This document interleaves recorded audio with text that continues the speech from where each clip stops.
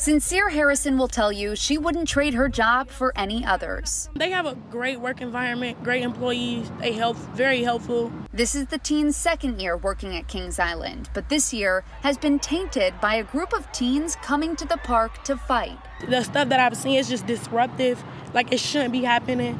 It shouldn't be going on. It's just ridiculous because like it's a place where people are supposed to have fun.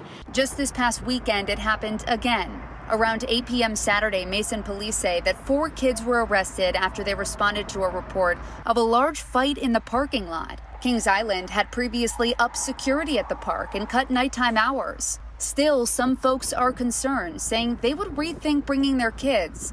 But Sincere Harrison feels confident in heading back into her shift. Our security makes sure our employees are safe, the people in the park are safe. I'm never nervous. I'm always excited and joyful to go. I've never once ever felt unsafe at Kings Island. Working there, going there as a visitor, I've never felt unsafe there. In May, 5 kids were charged with massive brawls caught on camera in the park.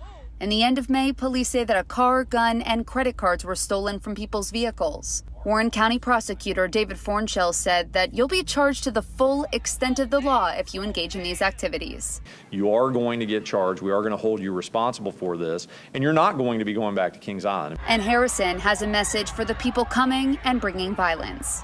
We're coming to have fun, and they messing it up for other kids, and you know, they just need to be mindful because like all the families and stuff that want to come this year.